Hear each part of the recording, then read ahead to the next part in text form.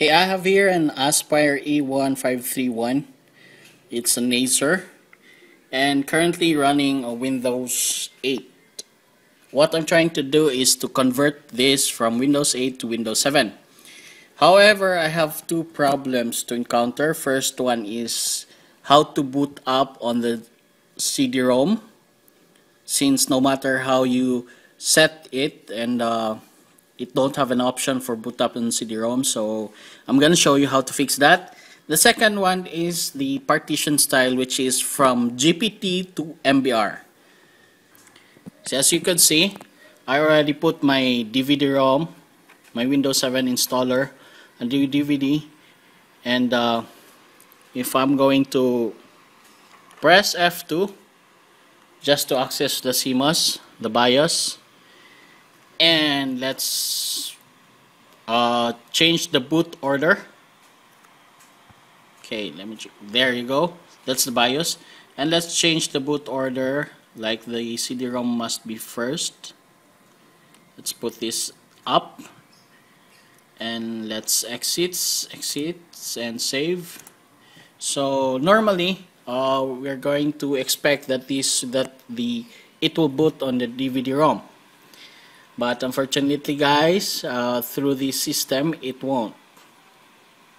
Okay, so you can see there that it boot up on directly to the system, to the hard disk drive, which is the Windows 8. And to solve this problem regarding boot up, we're gonna turn this off. Okay, here's how we're going to solve the problem regarding the boot up. Okay, let's turn on the power and press F2 to access the BIOS. See, you could see I'm pressing the F2 to access the BIOS. Now we're in the CMOS. Okay, you can see we're in the CMOS. Let's go to the boot section, which is this one.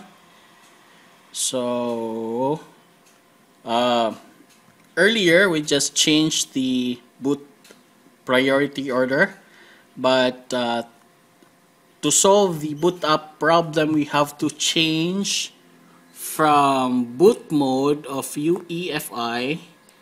Let's click enter, and we change it to legacy. Press down, click enter again. It says the available boot device will not change until it's reboot. Let's press OK. As you can see, the boot mode is changed to legacy BIOS. So let's go exit and exit saving changes. Of course, I already have my Windows 7 in it. So I'll exit this one and save configurations. So from here, we expect it to boot up on the DVD-ROM.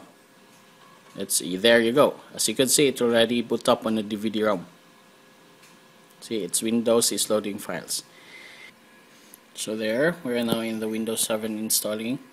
Let's click next, then install, and let's click accept and next, then custom advanced. So here we want to install it in the partition 4. It's also primary, but as you can see, it says here that Windows cannot be installed to disk 0 partition 4. When we click details, it says here that Windows cannot be installed to the disk. The selected disk is of the GPT partition style. So here we're going to convert from GPT partition style to MBR. Now, that goes to the other partition. Disk 5 still the same. That's a GPT partition style problem.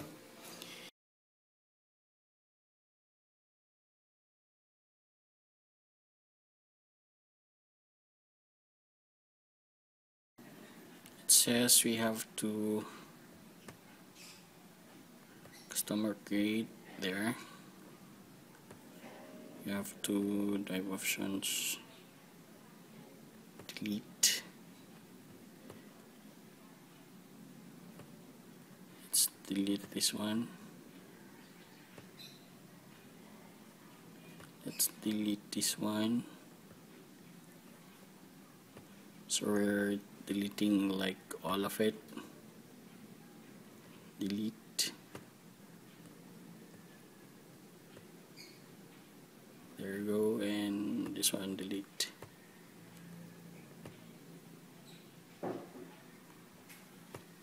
Then new. Let's click apply.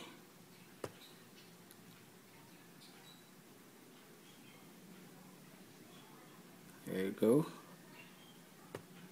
Let's format this too.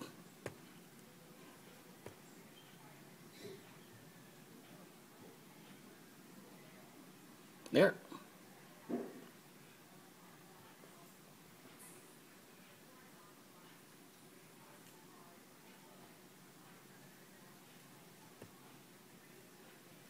Oh. Now it's installing. Funny. Okay. Let's wait. I'm gonna pause this one.